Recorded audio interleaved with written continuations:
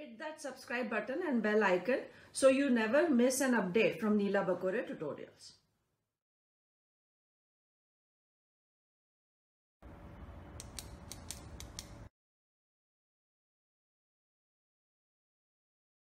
In this video, we'll talk about one more group of Protista, and that is Ciliata.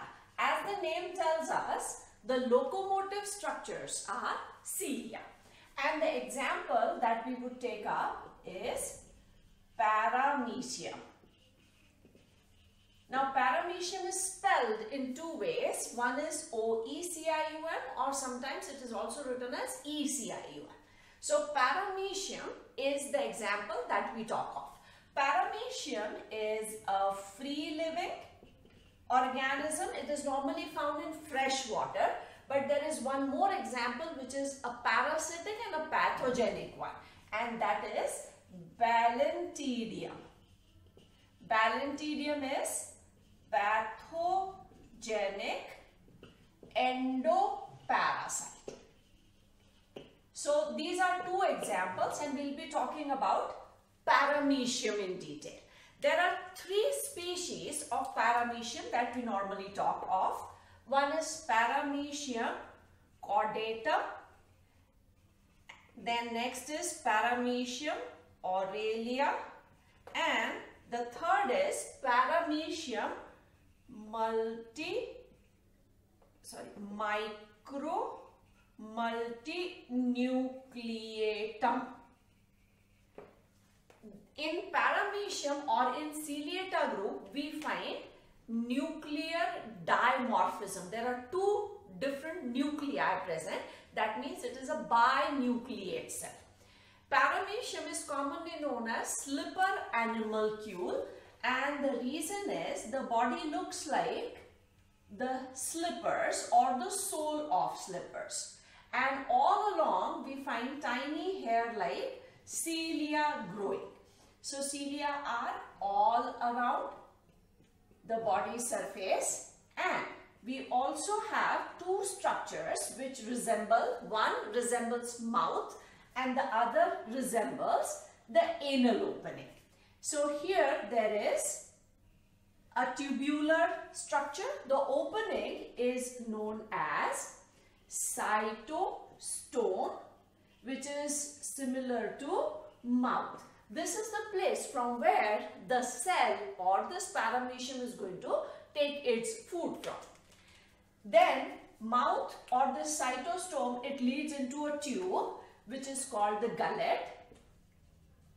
And this, this gullet is also lined by cilia, and all these cilia are inwardly directed. At the lower end of this tube, there is food vacuole which is formed. So when the food is taken in, it is packed into a vacuole-like structure at the other end of this gullet.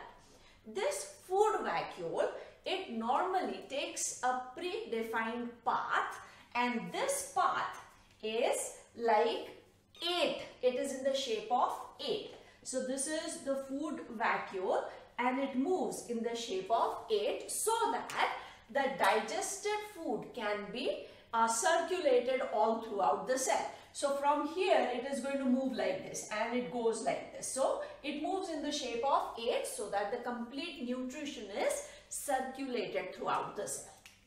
Now there is one more opening here which is resembling the anus. So this structure resembles, it is called cytopage, and it resembles the anus through where the undigested food would be thrown out.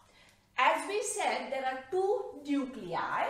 One nucleus is a larger and a kidney-shaped nucleus. This is called the macronucleus. And there is a small circular nucleus which is called the micronucleus. Macronucleus is responsible for all the activities of the cell, whereas micro is responsible only for reproduction. So it is responsible for regulating only the reproductive processes, and all other activities activities are controlled by the macronucleus. There are two large contractile vacuoles. Each contractile vacuole has a central vacuole, and arising from the central vacuole there are radiating vacuoles or radiating canals. So it appears in the form of a flower-like structure. But basically there is a central vacuole and there are radial canals. And there is one more which is at the other end. So here also we find this contractile vacuole. So this structure is the contractile vacuole. And the function of contractile vacuole is osmoregulation. It helps in balancing iron and water concentration inside the cell. Now this is how this structure or the paramecium cell looks. Now what is the difference between these three species of paramecia which we have written here? In case of Paramoecium caudatum, there is, if we talk about this one, there is one macro and one micro nucleus. In case of Aurelia, there is one macro and two micronuclei. And in case of the third one, the name is telling us it is multinucleated, micro-multinucleated. There are many micronuclei. So it is one macro and many micronuclei present in each cell of Paramoecium. Reproduction in case of Paramoecium is by both means, asexual as well as sexual. Asexual is by transverse binary fission. Now, how is this transverse binary fission going to take place? Transverse means along, if this is the longitudinal axis, cytokinesis is going to take place transversely. But if the cell divides like this, there is only one gullet which goes in one half, and the other half or the other daughter cell is not going to get the gullet or the mouth. So before the cell divides, it develops one more mouth or cytostome and one more cytopulge, and then the transverse division is going to take place. So that is by transverse division. And sexual reproduction is first by conjugation. After conjugation, there is exchange of genetic material, and after that it again divides by binary fission. So this is a free living form that we have talked of. Ballontidium, as we said in the beginning, is an endoparasite and it causes dysentery.